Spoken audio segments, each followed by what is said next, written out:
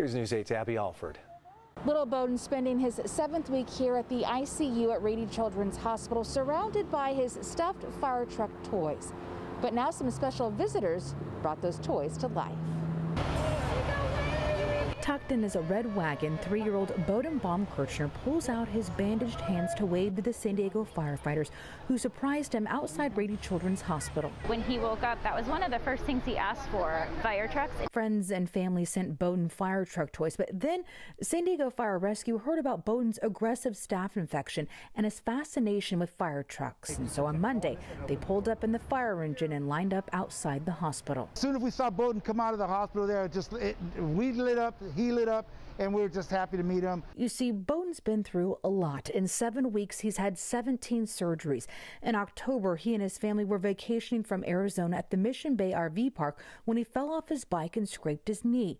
48 hours later, he was rushed to Rady's where both of his legs were amputated, and so were a few fingers. And we know that he's got a long journey ahead of him, but you know what?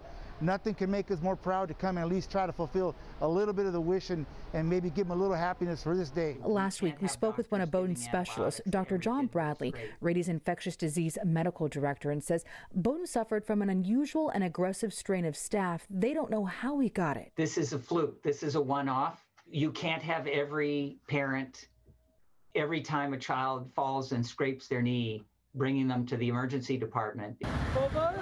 From money raised to special surprises from our heroes, each act of kindness is encouraging hope.